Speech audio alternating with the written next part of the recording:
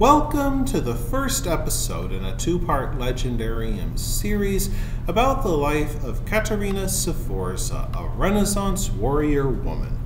Born in 1463 in Milan, Caterina Sforza became the illegitimate daughter of the cruel and tyrannical Galeazzo Maria Sforza, Duke of Milan, and his mistress Lucrezia Landriani.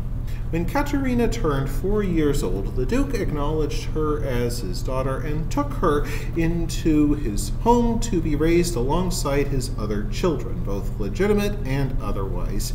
Caterina's father likely acknowledged her because noble children could be used for politically advantageous marriages as they grew older.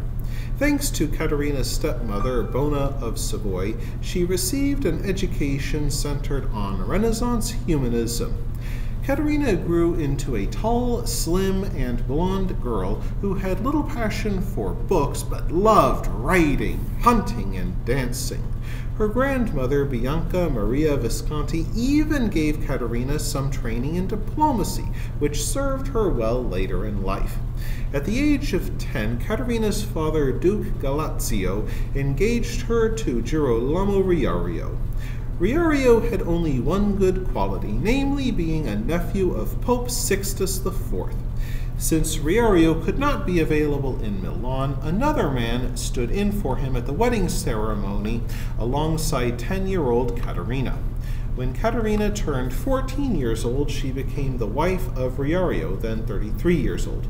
Tragedy marred the official wedding, for an unknown man murdered her father Galeazzo in December 1476. To this day, it is unknown who murdered her father, the Duke, or why they murdered him. In 1477, Caterina joined her husband in Rome and became the Countess of Forli 4 years later. Even though she likely did not love her husband, the couple had 8 children together. At the age of 19 years old, Sforza fell victim to quartan fever, a dangerous type of malaria. The illness affected her for the rest of her life, and she hated being weakened by it. Yet this experience likely awakened in her a passion for medicine. Even in times of plague, Caterina thought nothing of truly dangerous tasks. Caterina tended to the poor and sick with food and medicine of her own making.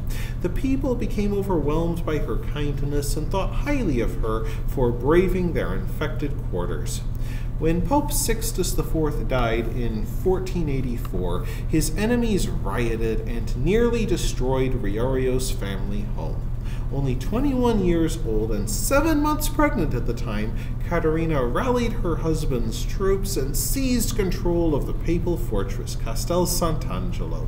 Her husband Riario then agreed to persuade his wife to evacuate the fortress in exchange for a price. First, the cardinals must confirm her family in their estates and give Riario the post of Captain General of the Church.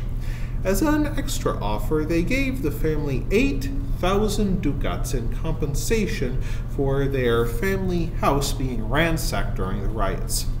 After the trouble ended, Caterina and Riario relocated to Romagna to live on their family estates. Unfortunately, Riario soon made a mess of things, raising taxes and seizing properties when people failed to pay.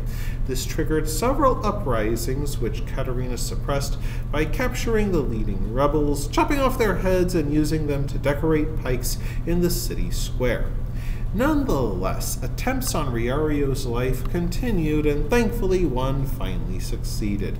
In 1488, a group of rebels led by the Orsi brothers murdered Girolamo Riario. The rebels then took Caterina's mother, 2 of her half-sisters, and 1 of Riario's illegitimate children as hostages. However, the rebels failed to get their hands on the most dangerous member of the Sforza family, Caterina, in time. Before her own arrest, Caterina asked her uncle in Milan to ready her castle and not give it to the conspirators under any circumstances. Her uncle passed the word along to the Castellan Tommaso Feo. When the conspirators approached with the Sforza family in tow, he gave a reply frosty as winter wind. Feo declared that the Orsi brothers would not dare harm Caterina for fear that her brother, now the Duke of Milan, would punish them. With the conspirators thwarted, for now, Caterina told her captors that if they let her into the castle, she would talk Tommaso Feo into surrendering. Since the conspirators kept control of Caterina's children, they agreed and allowed her inside. Once there, Caterina shouted from the parapets that the conspirators had a choice between surrender and death. They claimed they would murder her children if she did not come back, and she declared, "Do it! If you want to, hang them even in front of me." She then lifted her skirts and shouted, I have what's needed to make others." Her response shocked the Orsi brothers, and they dared not harm her children. Thereafter, Caterina, with the help of her uncle, sought out the conspirators and their families, and all of them paid a high price in blood and tears for their treason. Following Girolamo Riario's death, Caterina became the regent for her oldest son, Ottaviano. She took advantage, and even after the boy came of age, she ruled in his place. She embarked on several successful military and political campaigns, including marriage negotiations and gifts with neighboring states. Her family also became involved in some of the great cultural efforts of the age. Sforza's uncle Ludovico il Moro befriended none other than Leonardo da Vinci, and even brought da Vinci to Milan. During his time there, da Vinci painted one of his most famous works, The Last Supper. As she expanded Milan's power, some thought Caterina Sforza would take the powerful Antonio Maria Ordelaffi as her second husband. However, when Ordelaffi started getting overconfident and spread the news that they would marry, Sforza taught him a brutal lesson. Caterina started arresting anyone who spread the false news of her impending marriage, including Ordelaffi, who spent 10 years in prison. So will anybody be bold enough to marry Caterina Sforza? We'll find out in part 2. That wraps things up for this episode of The Legendarium. I hope you enjoyed it. If you did, press like. If you want to see more, press subscribe. And if you've got anything to say, let me know in the comments section. Thanks again for joining me, and I hope that you have a great rest of the day.